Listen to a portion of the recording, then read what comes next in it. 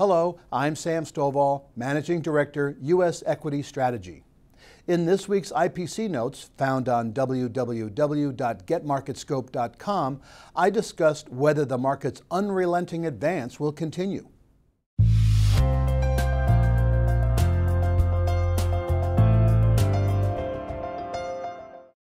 The bears have a greater number of talking points to support their cautious approach, but the bulls simply need to remind us not to fight the tape.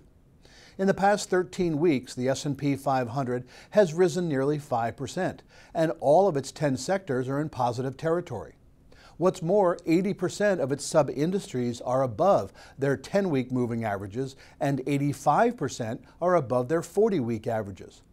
But momentum alone doesn't justify further gains, especially since the S&P 500 is priced to perfection in our opinion, and recent economic data hint at softening economic growth rather than a likely acceleration of forecasts.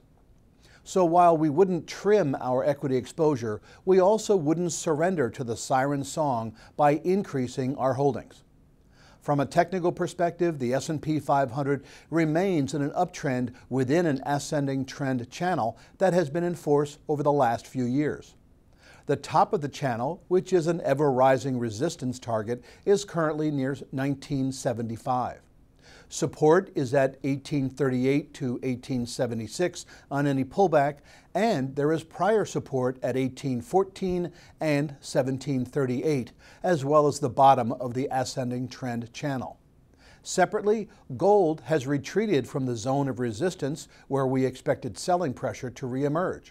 A price decline below 1258 would be bearish in our view and would suggest a substantial leg lower. I'm Sam Stovall, and I'll talk with you again next week.